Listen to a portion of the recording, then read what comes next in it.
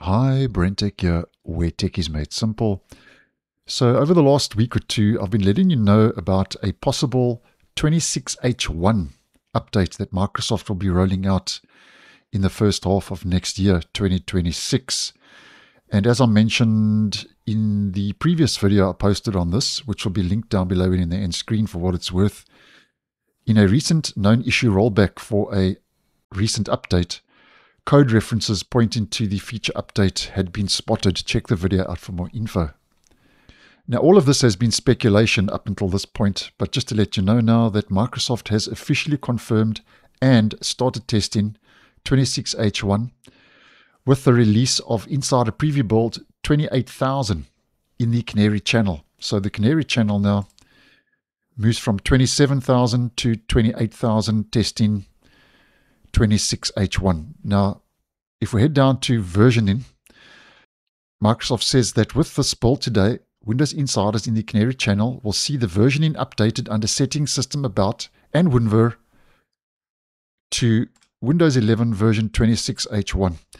Microsoft carries on to say, and it's important to note, it says that 26H1 is not a feature update for version 25H2 and only includes platform changes to support specific silicon.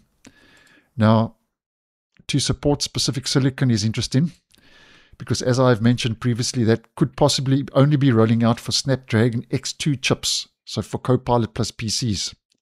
So your average user, your average home user, will not be getting 26H1, as I've mentioned previously. So although Microsoft doesn't tell us exactly which specific silicon, it's a very good chance it's going to be Snapdragon. There's a very good chance it's going to be Snapdragon X2 chips. Microsoft carries on to say, 25H2 remains the primary place for new features.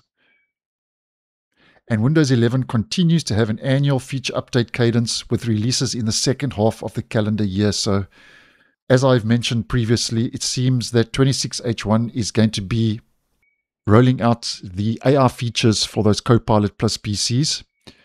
And then obviously everybody will get the H2 update, the 26H2 update rolling out in the latter half of next year. So just wanted to get us all on the same page. 26H1 is official according to Microsoft, and that latest Insider Preview build in the Canary Channel, build 28,000. So thanks for watching, and I'll see you in the next one.